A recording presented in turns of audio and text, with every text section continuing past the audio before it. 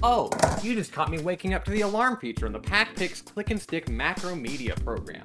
It was allegedly released in 2004 to help hype up potential customers for the then upcoming DS title, Pac-Pix. Let me tell you, I haven't had an oversleepful morning since. This program came in handy for an entire duality of tasks, serving as an all-in-one text editor and alarm clock. Perfect for love letters, resumes, laundry lists, and remembering to purchase Pac-Pix when it comes out on March 10th, 2005. The alarm even makes a Pac-Man sound.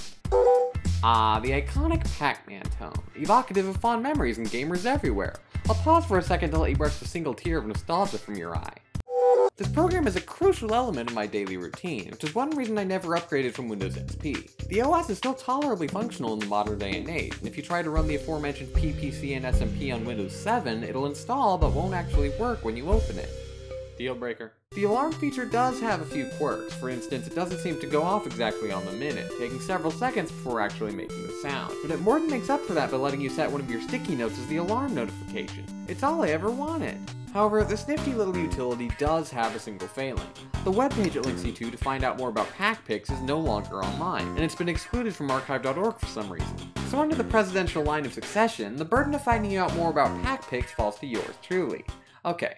Flashback to E3 2004. A simpler time, the world had only had to suffer my existence for a year or two, and Nintendo was about to unveil their all-new handheld system, now with touchscreen. Now, you can't just give a device a frivolous gimmick like that and expect everyone to buy it. You need something solid backing it up to reel people in. Nintendo knew this, and so Reginald E came prepared when it was time to pitch the DS. The first is touchscreen, responding to either a stylus or to your fingertip. It's As inevitable as the DS's success may have seemed given the positive reactions the E3 conference elicited, it did need to prove itself and show the validity of touchscreen as a viable control system. While it wasn't the first touchscreen game console, it might as well have been. Without good games taking advantage of it, the DS would have flopped like... Sure, and that didn't happen. On the show floor tomorrow, you'll see a wide range of demonstrations. Many of them, in fact, will become retail software. Walking this way through an uncharted sea of commodities and neo-capitalism. One of the really cool games is called Pac-Pix. To take a look, Corey's playing it right here. As expected, on show was a fairly basic tech demo called Pac-Pix. It was overshadowed by pretty much everything else on display, but it was there. Pac-Pix's shtick was that you could draw Pac-Mans on the touchscreen using the stylus, and then the game would bring them to life with animation. You could then redirect them by drawing walls to try and get them to turn and eat the weird-looking ghosts. Animating the player's scribbles made for a neat party trick, and most attendees who tried it responded fairly positively to the concept. However, some reviewers astutely remarked that it felt more like a tech demo than a game. It's alright, but it feels more like an apple and an orange. Pac-Pix was clearly in its rough initial stages, not very fleshed out as a game beyond showing off the DS's capabilities, and that's all it was aiming to accomplish at this point. But how did this demo come to be? Wikipedia has answers, but I'm not one to take information from a tertiary source. I only want the cold, hard, pick-packs facts. The section surrounding the game's development cites a 2005 issue of Nintendo Power, which has fortunately been digitized online. But unfortunately, a citation intrigued Emilia to be predated the scan's release by about 8 months, and resorted to the archaic practice of buying physical media off the internet. Contained therein is a brief interview with producer Hideo Yoshizawa on the subject of, you guessed it, Pac-Pix, where Tetsuya Shinoda is credited with coming up with the concept around 2001, after being intrigued by the way he could scribble out text and have it evaporate into a puff of smoke on an Apple PDA, presumably the Apple Newton. If I want to erase something from the screen, all I have to do is scrub it out, just like, boom. An arcade touchscreen Pac-Man game was prototyped, but shelved, and subsequent attempts to pitch it as a tablet or PDA game fell through due to lack of consumer interest in games on those platforms. With the arrival of the Nintendo DS, the climate seemed like it might be right for Pac-Pix to finally have its time to shine, and so a demo was made for E3, and the reception ended up being positive enough to justify making the concept into a full game at long last. All things considered, $8 for the same information in a different place wasn't that bad a deal. Words really hit different when they're on 17-year-old paper. As you'd expect, a lot of changes ended up being made to the demo shown off at E3. Fairly quickly they realized that the art style needed to be changed, demonstrated by this Japanese DS promo video that was shown off later in 2004. At this point in development, they'd redesigned the rough, sketchy notepaper vibe in favor of a more cartoonish look. What you see here was an intermediary stage in the graphics, between these ugly ones from the E3 demo and these ones seen when the game finally released. Maybe they decided that these ones were too cute and that kids would feel bad killing the ghosts if they looked scared. Maybe. Another thing they did away with from the E3 version was the distracting amount of direct holdovers from the original Pac-Man. The grating 80s arcade sound effects were replaced with modern creations to fit the game's aesthetic, and they also removed the gameplay element where ghosts turned blue like you'd eaten a power pellet whatever you drew in Pac-Man. Since there's no point where you can't eat the ghosts in Pac-Pix, it was just a confusing homage to the original game that, while fitting for an eye-catching tech demo, was better off scrapped in the final game. We get it, you're a quarter-century-old franchise spin-off. I'm fine with it, I just don't want it shoved down my throat. So it's taking an old concept and making it fresh and new with the touchscreen on the DS. Pac-Pix got a good bit of praise in the anticipatory reviewing world, specifically for putting a contemporary spin on the well-worn gameplay concept of Pac-Man. And to that I say, what concept? Shapes? It doesn't even have a maze or pellets. If eating things and changing direction is all it takes to constitute the Pac-Man concept, then they would have sued Nokia. Don't get me wrong, the game's ingenuitive use of the touchscreen was a fun novelty, but gameplay-wise it had virtually nothing to do with Pac-Man. Pac-Pix released in Japan on March 10th, 2005. How do they know that? Are you a big import gamer? I guess. Are you offended that 2 perfectly good Japanese games from this week were released to the American market first? Yeah, that's not right! Then you followed the right link. Way back in the day, this IGN article was updated live with all the new Japanese game releases as they came out. If you really wanted to play Pac-Pix a month and a half early, it was an option. But even after the full game had been accessible to die-hard import gamers for a couple weeks, GameSpot only got a 4-level demo cartridge to try out for the preliminary coverage. So much for their purported Best Gaming Website award. They won that the previous year at the Spike TV Video Game Awards, which was a video game awards show, I couldn't believe it either, that ran from 2003 until it was cancelled in 2013. At which point the producer, Jeff Kinney, chopped off exactly a dozen letters from the name and continued the annual ceremony in a discreet, undercover fashion to this very day.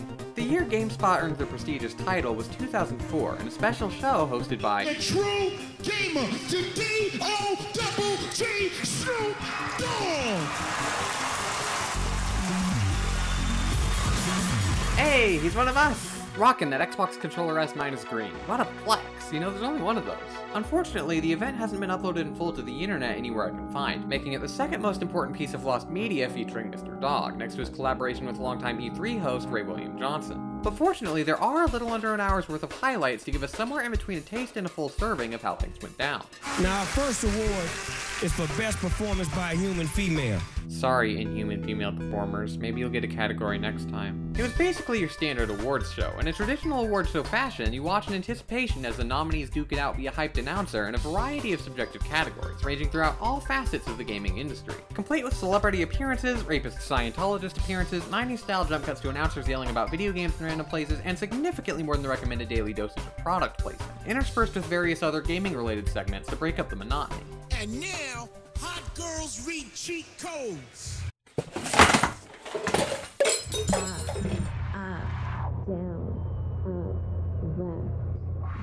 It's 2004. Who cares about Ninja Gaiden on the NES? This has been Hot Girls Read Cheat Codes. Oh, and that code she read literally isn't even for Ninja Gaiden like the screen said. It's for Hot Shots Golf on the PlayStation. And by the first-hand account of an IGN boards post from the time, that wasn't the only mislabeled cheat code they read during the show either. What a cruel trick. It wasn't really the game that was cheated. It was us. Everyone, this is Lindsay and Deanna. They're gonna be helping me present the awards all night. So that way, if you don't like their winners, you at least like looking at them get their awards. Snoop Dogg, Lindsay, and Diana continue to present all the various categories for a while, but towards the end, they just stop and have a voiceover take over. I guess they couldn't book Snoop for the full event, despite him being the only selling point on the show's promotional print advertisements. The new disembodied host proceeds to run through the rest of the categories with no additional commentary besides just saying the winners, moving right on from one to the next like they're just trying to get it over with, without even listing the nominees. So they zoom right past Best Fighting Game, Best Action Game, Best Graphics, Best New Technology, Best Handheld, and Best Mass Multiplayer Game. However, naturally they make an exception for Cyber Vixen of the Year to show the recipient's acceptance speech. So, I'm officially The lack of transparency in refusing to disclose the Cyber Vixen of the Year nominees is indicative of a rigged competition. Pac-Pix was robbed. Before his departure, Snoop made multiple breaks in the ceremony to endorse a few specific titles he personally enjoyed, as well as to promise the upcoming release of an all-new video game starring himself, which was much like my social life in the sense that it never actually happened. Snoop Dogg lied to me? What, next he'll be telling me he's not even really a true gamer either? Yeah, that adds up actually. No amount of money in the world can persuade an authentic gamer to sell it for game. Ooh, 1 year from now I won't be able to be fucked to buy the full Japanese version of Pac-Pix spot. Low as they were, even the Game Awards themselves could manage this kind of thing. How'd you get a PSP? It only came out in Japan on Sunday. They don't sell those in America yet. I told you, dude, Spike TV has all the hookups. This baby's the only one in the country. Whoa, that's crazy. Though in fairness, even if GameSpot had secured a Japanese Pac-Pix cartridge, it wouldn't have been the same experience as the actual US release. Over in Japan, they got these cute little Pac-Pix crayons on the cover, while everybody else just got these boring, generic highlighters. God, I hate censorship. An even more egregious instance of cultural pandering comes from within the game itself. To put things into historical perspective, I'll read you a Usenet group exchange that occurred on April 29, 2005, just 3 days after the game released in North America. In a video I saw of the import version of Pac-Pix, one could draw butts and they would fart. I picked up the US version today and can't seem to create farting butts. Do I have to beat the whole game before I can draw them in the practice room, or have they been entirely removed from the US version? They've been removed. What is the world coming to? Not this, evidently. Following its international release, Pac-Pix ended up being one of the worst selling of all the E3 2004 DS demos that made their way to store shelves, putting up less than 300,000 copies. I guess that was to be expected considering the competition included gaming industry icons Mario, Sonic, and Yu-Gi-Oh!, but hey, at least it did better than Pac-Man. In the years since, the game has fallen even further into obscurity, with only a measly 25 YouTube subscribers to its name. If you're watching this, there's a decent chance you're more relevant than Pac-Pix. What went wrong? Let's take a look at the game's marketing. As far as I can find, Pac-Pix didn't get much of this at all in America, either in the form of TV commercials or print advertisements, except occasionally being included as a smaller piece of bigger ads where it wasn't the main focus. However, it received considerably more advertising in Japan. Here's a Japanese poster, showing an ice skater carving Pac-Man into the ring.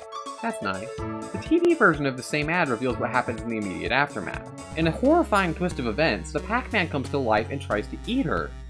There was also this promotional poster from the UK, advertising the drawing feature with this cute little connect the dots activity here on the bottom. And let me say what I would give to fill that in with a marker. Significantly less than that.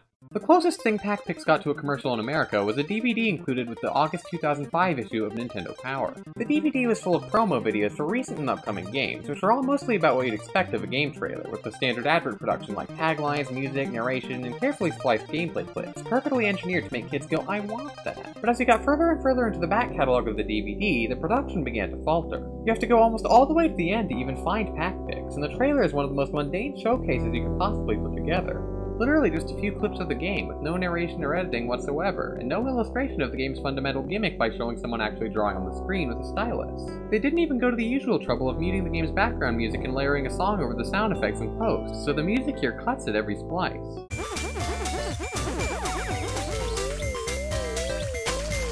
Compare that to the fancy visuals and transitions that went into the advertisement on the same DVD for Yoshi's Touch and Go, another E3 2004 tech demo turned game. What you actually see in this trailer is basically the same, just snippets of gameplay footage, but the presentation makes it clear which game was the higher priority. With this in mind, it's not really all that surprising that Pac-Pix didn't sell very well. All that really got in the way of promotion was that footnote of a gameplay trailer and an admittedly stellar clock/sticky note program. I'm convinced that someone at Nintendo had it out for this game to fail. You might chalk up the former as someone quickly throwing together a simplistic edit service filler on the end of a low-budget magazine freebie, but I consider myself something of an aspiring cynic.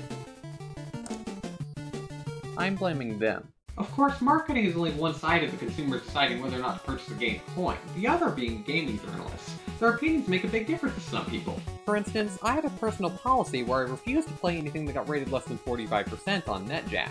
Sure, I might not be able to play anything released after the site shut down in 2010, but hey, at least I have standards. Pac-Pix received mixed reviews. It was generally received positively as a neat little thing to play around with, but negatively in terms of failing to provide a substantial gaming experience, with the $30 retail price being a bit much for a game so short and simplistic. But that's just the modern accumulated consensus from Metacritic now that history is dried and settled. To get a proper look at things, we need to go back in time, to the game-reviewing battlegrounds of the mid-2000s. Archive.org has a search category where you can look for keywords in their archive of web pages from major tasks. Most of the time it only pulls up spam, as that's the internet's primary ingredient, but every now and then you'll come across a gem of genuine content, like pacpix.rawler.info, a 2007 page which has done my job for me by accumulating all the timely game reviews in a single place. The recent excursion for the funny little hero with the pizza slice. An apparently charmed and positive impression from gaming coverage frontrunner Mouth Is. Pac-Pix, a game that famously started life as a DS pre-launch. A relatively neutral takeaway from the entire tech industry. Demo. For una grande foto di Nintendo DS, Pac-Pix DS Zoomez Sir L39 image. I don't speak Russian. But the attribution of a prestigious news publication like Time magazine on a random video game review makes me skeptical as to this website's legitimacy. Searching rawler.info only turns up 6 results in the modern internetscape, 2 of them being spam block lists, 1 being a list of web domain registrations, and the other 3 being the final remaining relics of an internet-wide spam bot campaign, outliving the site they were advertising by over a decade. 2 of them are wikis, and one of them is the discussion section on a 2006 workshop on theoretical physics at the Indonesian Institute of Sciences. In the decade and a half since its creation, this particular discussion thread has served as a haven for 12,396 relatively long-lived spam bot posts. However, it may not for much longer, because the LIPI is apparently being disbanded as an organization, a process which is expected to be completed by January 1st, 2022. I guess they forgot to turn the site off. It still works too. I was even able to add my own little contribution to the 14 years dormant forum, which as far as I can find was never actually used by anything other than spam bots even on the other discussion threads. Once the plug is finally pulled on this site, tens of thousands of useless messages will meet their inevitable end, and rawler.info's dwindling legacy will be reduced to its 2 final spam posts on those wikis. As you'd expect, pretty much none of these inaptly formatted BB code links work anymore. Take for instance pornos.mp3foryou.org. The domain no longer exists, and it was never archived, truly the audio equivalent to the textual loss to society that accompanied the burning of the Library of Alexandria. Pac-Pix. When you turn it on for the first time, you're greeted with a storybook introduction laying down the exposition, so nobody will be left wondering, why does Pac-Man have a pen in the drawing game?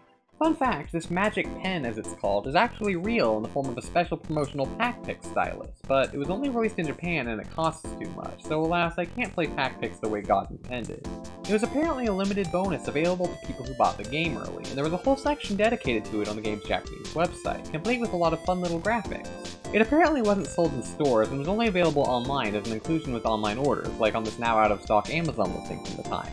Back to the story, the most iconic video game character of all time eventually traps all the ghosts into one last book, using his considerable skill and talent, same way I got through college. And then you get to the game itself. It's broken up into 12 levels, or chapters, given the whole book theme, and each chapter is further broken up into multiple pages, which are individual screens where you're challenged to get all the ghosts using only your limited allotment of Pac-Mans to draw. They definitely expanded on the basic premise a lot between the original demo and the final release, making it more of a full-fledged game by introducing more gestures, like arrows to shoot down ghosts and bubbles at the top of the screen, which is now a usable part of the playing field in a lot of stages, and bombs to explode obstacles down on the lower side, as well as more types of enemies and boss battles, which were sprinkled in throughout the course of the 12 chapters to keep it new, fresh, and engaging without the basic gimmick getting too repetitive.